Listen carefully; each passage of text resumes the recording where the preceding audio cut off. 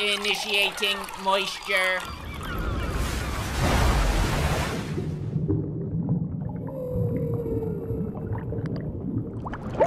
Welcome to the Moist Meter. Today we're taking a look at Demon's Souls Remake, a PlayStation 5 launch title. As many of you know, Souls-like games are my favorite games, it's my favorite genre, and Demon's Souls Remake put a wet spot in my dry trousers. This game was absolutely fantastic.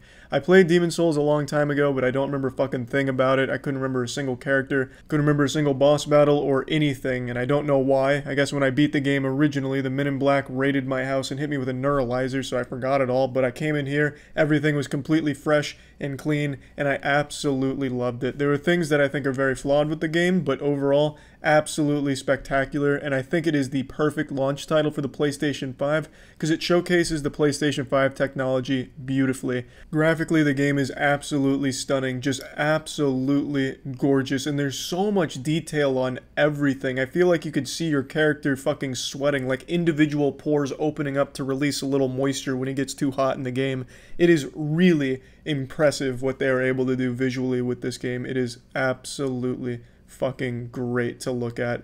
And aside from just graphical improvements with the next-gen console, the controller here in this game really shines. Demon's Souls works that bad boy out nicely. As I mentioned in the PlayStation 5 Moist Meter, I thought all that haptic feedback talk, all that mumbo-jumbo hocus-pocus was just going to be real gimmicky and I wouldn't care. But playing through Demon's Souls, I loved that shit.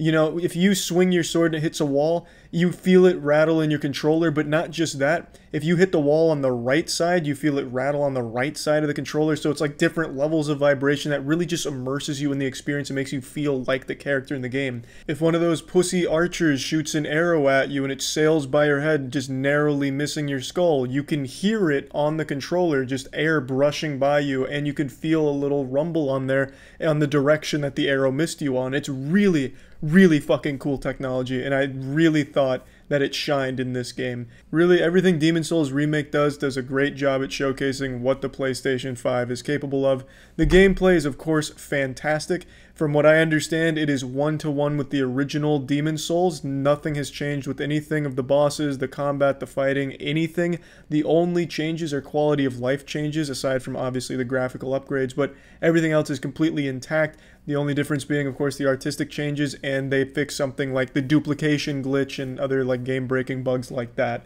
Other than that, it's exactly the same as it was in the original game, which I think is a good thing because the gameplay is still super fun. It is still outstanding. There's still a lot of cool builds you can do. I understand that magic builds really rule Demon's Souls. I went with a full strength build using the Dragon Bone Smasher, which is basically just Demon's Souls' version of the Moby huge 3-foot dildo, so I was slinging that meat around, and that was a lot of fun. The game was very difficult in the beginning because I chose an extremely hard path. I went from Zone 1 right into Flame Lurker path, and using blunt weapons and just caveman clubs and shit, playing as Officer Greg, my character, in that zone is a nightmare because everything resists that kind of damage. So, I mean, it was fucking tough, but the struggle was worth it because when I finally did beat Flame Lurker, it felt incredible. It took me somewhere in the realm of 15 or 20 tries, and I finally got it in a run with the Crushed Great Axe. It took me 76 hits and like a full 15-20 minute slugfest.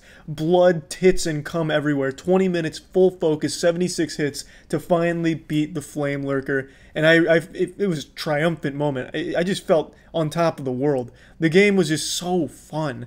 And it wasn't a hard game after that. Like, once I beat Flame Lurker, it never really got to that level of difficulty again, because then I just started steamrolling with the Dragon Bone Smasher, but it was extremely fun. I love the gameplay. Absolutely love it.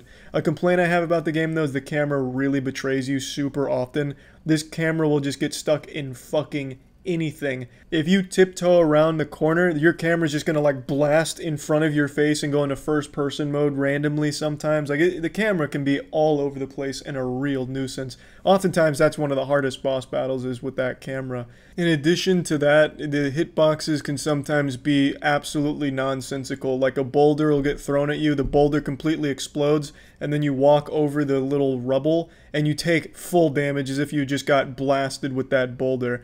even though it had already exploded. It's already like phasing out of reality, but there's still little fragments of stone there, and it does the full damage to you. There's just some weird hitboxes in the game, which can definitely be frustrating sometimes. And the last real complaint I have about the game is there's so many sections here where it's just tight corridor fighting. So Demon Souls doesn't have bonfires, by the way, so you're not getting like checkpoints or anything throughout the mission, and you don't use Estus, you use grass that you have to farm for. It's a consumable healing item, which is a bit of a headache, but it's not the biggest deal in the world. It frustrated me a little bit, but it only added more to the challenge and the scarcity of the resources and options you have for healing. But the thing with the tight corridors really just got on my ass cheeks, just grinded that shit.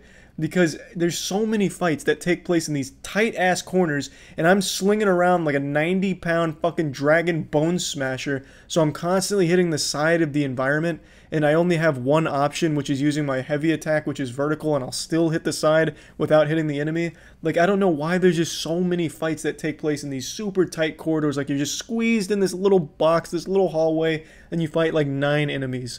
That was frustrating, just how frequently I found myself in those tight spaces.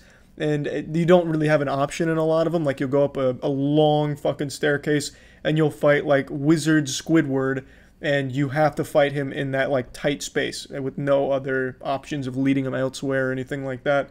So just sometimes that would be a big frustrating like headache, having to fight in those kind of situations. But other than that, those are like not major complaints. It didn't really detract from my overall enjoyment of the game. I still absolutely loved every minute of the game. Plugging Demon Souls Remake into the Moist meter, I'm giving this a 90%. I think it is a fantastic game and the perfect launch title for the PlayStation 5, really. And if I had to put Demon Souls Remake on a tier list for the Souls-like games, my favorite is still Bloodborne, second place is Dark Souls 1. I'd actually put Demon Souls Remake at third place. I enjoyed everything about the experience. It's, you know, there's of course the headaches there, but overall, I mean, I absolutely loved it. And then after Demon Souls would be Dark Souls 3 and then Dark Souls 2 for me. It was just a really good experience. One of the easier Souls games. Actually, I'd probably say it's the easiest Souls game, but still one of the most fun. That's about it. See ya.